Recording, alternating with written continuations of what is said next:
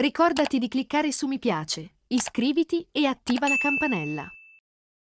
L'Italia continua a tremare. In queste ore si registrano nuove scosse di terremoto, per la precisione 3. A breve ti sveleremo tutti i dettagli. Prima ecco una piccola curiosità.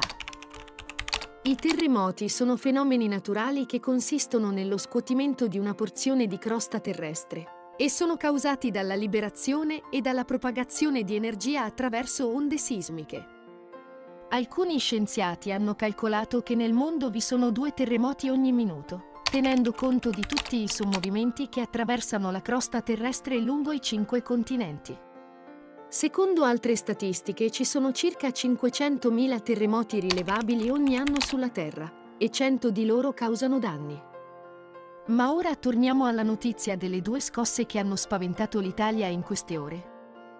Alcune scosse di terremoto sono state registrate in Calabria, in provincia di Crotone. Una prima scossa, di magnitudo 2.4, è stata registrata alle ore 15:17, un'altra di magnitudo 3 alle ore 16:29. La scossa più forte, di magnitudo 3.4, è stata registrata alle ore 16:35 con epicentro localizzato a 5 km da Crotone.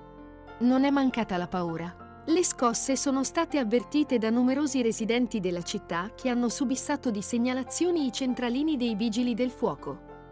Al momento fortunatamente non si registrano danni a cose e persone. Per restare aggiornato, iscriviti al canale e attiva la campanella.